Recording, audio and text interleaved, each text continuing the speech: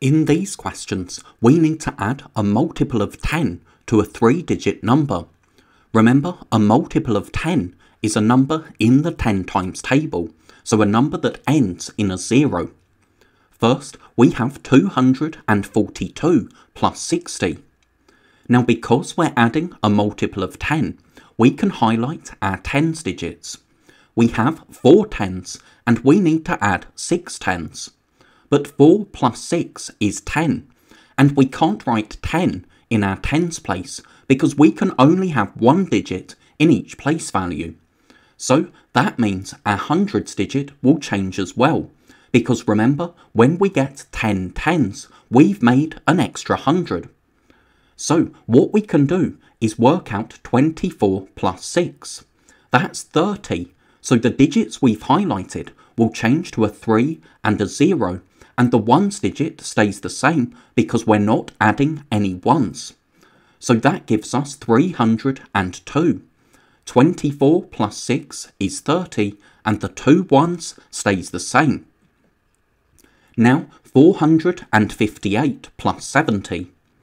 Highlighting our tens digit, 5 plus 7 will give us 12, but that's a 2-digit number, so instead we can work out 45 plus 7.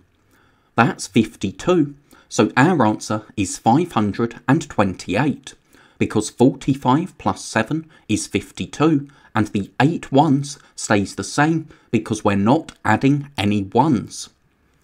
Now 865 plus 80. Now 6 plus 8 is 14, but if we have 14 tens, we'll make an extra 100. So we look at our hundreds and tens digits together. 86 plus 8 is 94. So our answer is 945 because our ones digit stays the same. Finally, we have 194 plus 90. 9 plus 9 is 18, so 19 plus 9 is 28. So we change our hundreds digit to a 2 and our tens digit to an 8. The ones digit stays the same, so we get 284. Now let's take a closer look at these questions. First, we started with 242, so that's 2 hundreds, 4 tens, and 2 ones. We were adding 60, so that's adding 6 tens. If we add 1, 2, 3, 4, 5, 6 tens, we now have 10 tens, and we regroup those 10 tens into one extra 100. So now we have 3 hundreds, no tens, and 2 ones. So that's why our answer is 302. And now you can see why working out 24 plus 6 and then keeping the ones digit the same gave us our answer. Then we started with 458, so there's 4 hundreds, 5 tens, and 8 ones. Adding 70 means adding 7 tens. We can add 1, 2, 3, 4, 5, 6, 7 tens, but that gives us 12 tens altogether.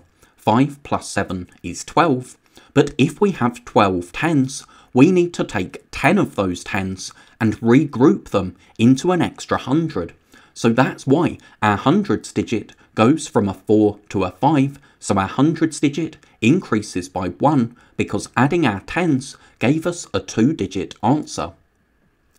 Now let's look at 365, so 3 hundreds, 6 tens, 5 ones, and we need to add 8 tens. We can add 1, 2, 3, 4, 5, 6, 7, 8. Now 6 plus 8 is 14, and we have 14 tens. But we can't write 14 as our tens digit because when we have 10 tens, we regroup those into an extra 100. So that's why we have 4 hundreds, 4 tens, and we still have 5 ones in our answer. And then our last question was 194 plus 90.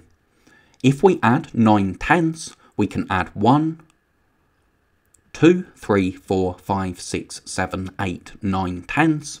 and we now have 18 tens, because 9 plus 9 is 18. But when we get 10 tens, again we regroup those, so that's why in our answer we have 2 hundreds and 8 tens. We can also show the addition using place value counters. So here we start with 242, and we need to add 6 tens. Doing that gives us 10 tens, but when we have 10 tens, we need to regroup.